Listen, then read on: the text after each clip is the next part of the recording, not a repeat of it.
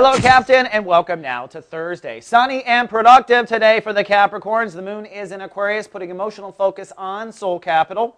So you are feeling your worth today. How do you feel? You feel worthless? Well, you've got a depleted soul capital account if that's the case.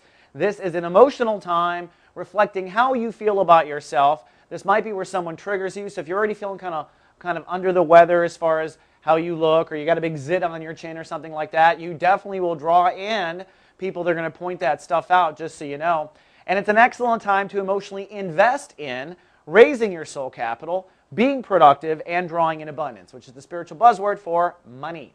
Zipping to the sun, also make it a bit cranky. We're in chapter 2 of Sun in Sagittarius, but Saturn, your home planet, is ruling the day. That means it's time to make some key decisions. In your case, it's time to decide what weeds you will be pulling. All right?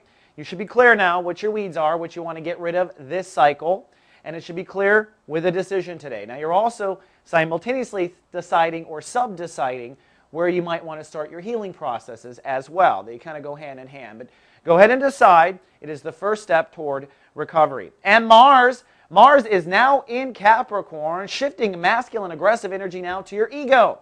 So you're going to be quite egotistical for your birthday period. A lot of Martian aggressive energy there. You're also going to feel pretty amped up. This is a huge work period, so if you want to get work done, you're going to have the energy to do so.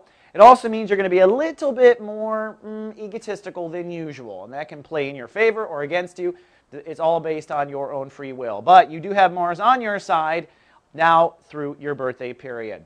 And it's Thursday. We've got Sadika Salters, Renegade Aromatherapist, going live today. She's got another plant essence that vibrates in the Sagittarius plane. Don't miss Sadika. She'll help you expand your consciousness and, in your case, help you with your weeds. Sadika is live everywhere, Soul Garden streams. Okay, Captain, that's all I have for Thursday. Tomorrow we talk about Uranus now direct. All that and more in 24. Live, love, be. Soul Garden.